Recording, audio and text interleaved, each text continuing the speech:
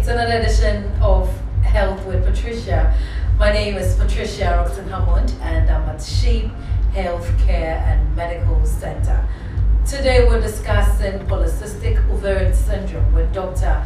Promise Sapuka. He's my guest and he is a consultant obstetrician gynecologist. He's also a senior lecturer at the University of Ghana Medical School. Welcome, Doc. Thank you very much. Thanks for the opportunity. It's always a pleasure. Okay, Polycystic Ovarian Syndrome. Another deadly thing like fibroids. But I know with dedication, we'll get to know what to do if you should experience anything, any symptoms in relation to that. So, from the basics, what is Polycystic Ovarian Syndrome? Good, yes. So, I mean, it's not necessarily deadly. It's just problematic, but not deadly. So, if somebody has Polycystic Ovarian Syndrome, it's not necessarily deadly at all. Okay. It's just a lot of problematic. Problematic, yes. So it basically refers to an abnormality that affects the ovary. So the ovary is where a woman releases her eggs from. So every woman has two ovaries normally, and so tiny follicles like balloons develop in the egg, in the ovary, and then they contain the egg.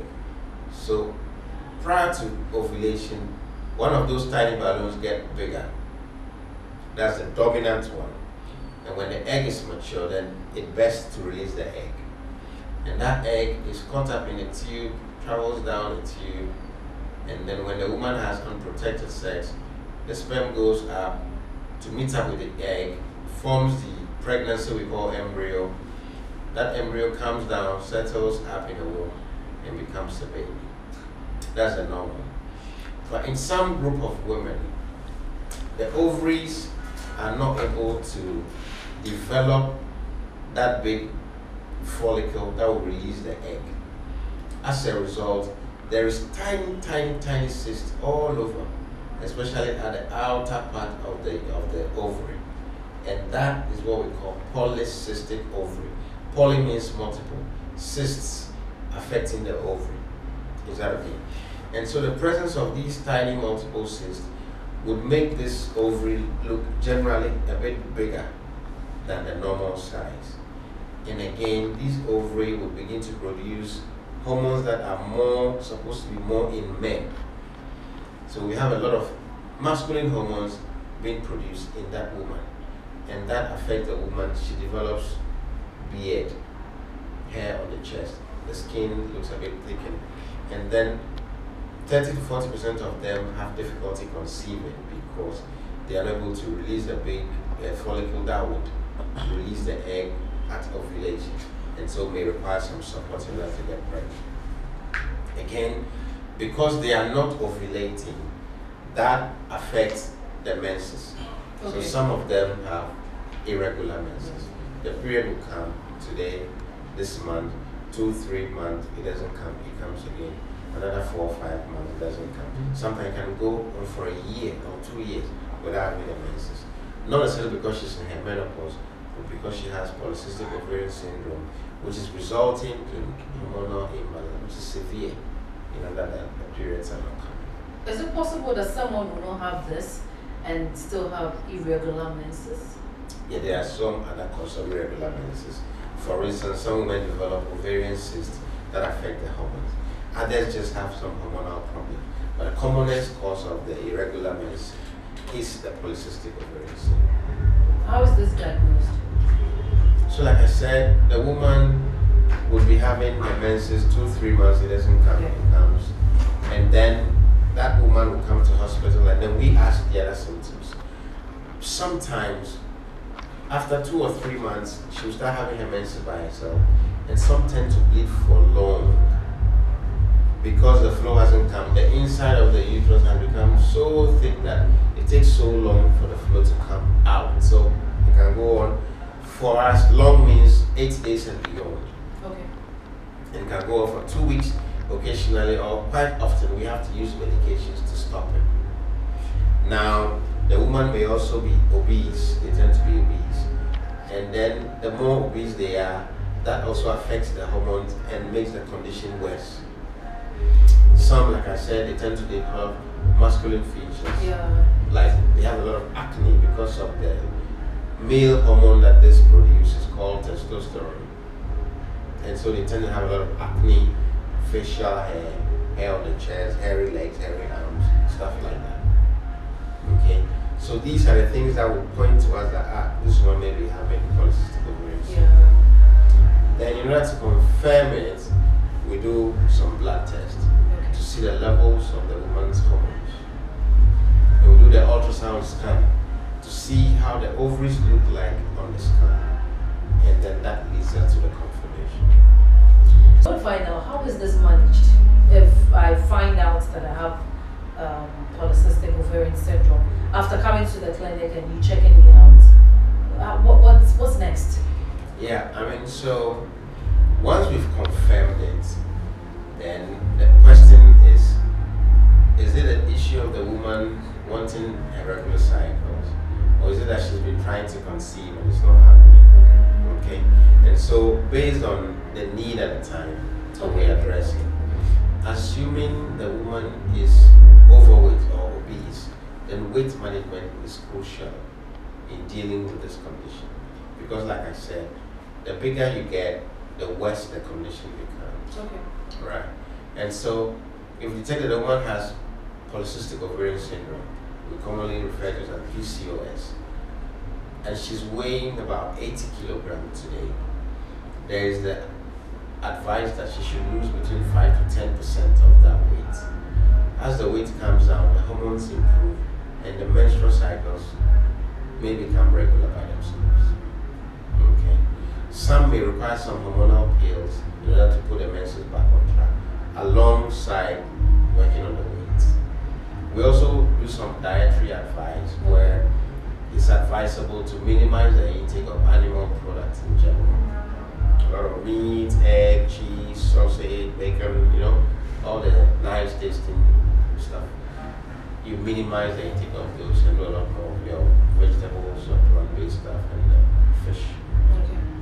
Then, if it is the situation that the woman is having difficulty conceiving, then we need to now check, is the polycystic ovarian syndrome the main reason why she's not able to conceive, or are there other issues? Okay. For instance, like we said, majority of our women in this part of the world, the problem is from the tubes. It could be tubal problem. At the same time, there is some coexisting polycystic ovarian syndrome. So we check if the tubes are okay. If we have confirmed the tubes are okay, then this woman will need some medication that would make her to ovulate. Okay, so to get rid of the bubbles. Yeah, to make sure we develop one that will release the eggs. Okay. And then fertilization can happen. If we do that and that does still not give us pregnancy, then there may be a place to do what we call some form of insemination. When we give the medication or injections and the eggs are matured, about to release, then we take the partner's sperm, process it to make it stronger, and then inject it right inside the uterus here. So it just travels a shorter distance to go fertilize the egg. If that does not work, then there's a place for IVF, what we call the in vitro fertilization.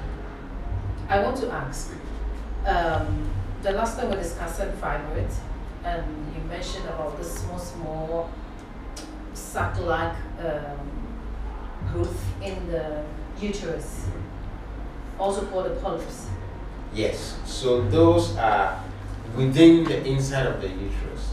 So that is quite different from the polycystic ovarian. Ovaries. Okay. The polyps are inside the lining of the uterus, and they have their own issues. They cause abnormal bleeding, maybe in the way of pregnancy, implanting, or may cause repeated miscarriages. Yeah.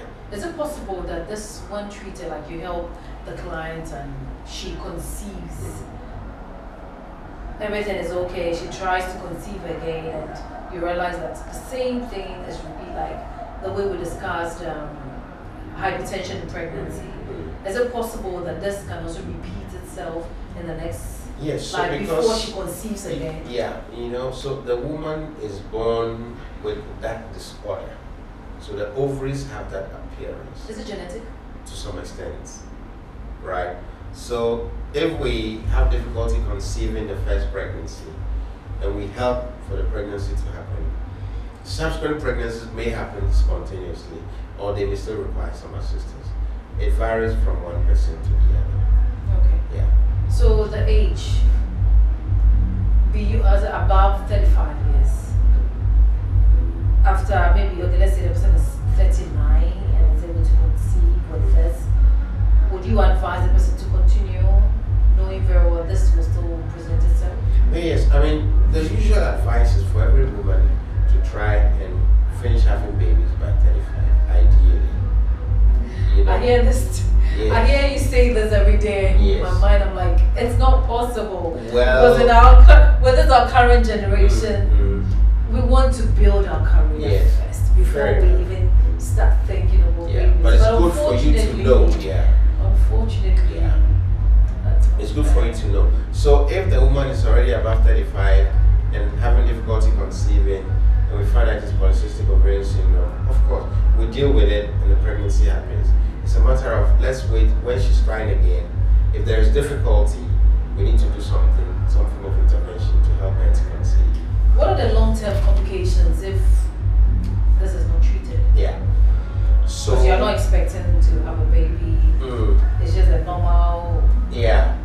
So one of the common problems with the polycystic ovarian syndrome is the risk of endometrial cancer, cancer of the inside of the womb. Because if this is resulting in high levels of estrogen, and so the inside of the womb, the lining becomes too thick, and if it stays for too long, then it can become cancerous. Right. That woman also has a tendency to develop diabetes in the future, and also the tendency to develop high blood cholesterol. And that woman also is at risk of obesity. So then, there is an important place for weight management. Will I be right if I say that some women with the conditions you mentioned are as a result of this and they don't really know about it? No, you can't say that unless we check to confirm. Because a lot of persons with hypertension, for instance, diabetes, may just be a family history thing, not necessarily from polycystic ovarian syndrome. The cancer of the womb, the uterus. Yes. There are other risk factors, not only polycystic ovarian syndrome. For instance, if somebody has high blood pressure, high levels of cholesterol, and then also diabetic, that three combination raises the risk of the woman developing cancer of the inside of the uterus or endometrial cancer. So the polycystic ovarian syndrome is one, but there are other risk factors for endometrial cancer. Honestly, I don't know. So this can just be managed, but not cured. Yeah. And like I said, it's an important part for weight management. Polycystic ovarian syndrome. Nice name, but deadly. Okay, so that should be problematic. Yeah. Doctor say I shouldn't say deadly, Yeah. so it's problematic. Yeah. Polycystic ovarian syndrome. The leading cause of Infertility. irregular menses and also infertility. Infertility. I think that this infertility issue, I think so many things. Anyway, that has been. So we spoke about polycystic ovarian syndrome. I believe you have been educated. As I said, this is Health with Patricia. Anytime you need help or you have an irregular menses, doctor mentioned is that I want to get the word again.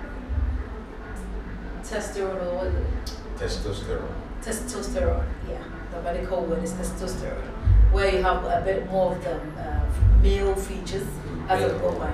Male hormones, yeah. Please, you know the place to be. The one and only Shape Healthcare and Medical Center at Latemi Okoshi. Dr. Promise Sepoga is always available with his team to help you. So please, if you know someone or you are the one experiencing this, please seek help. Until the same time next week, stay blessed.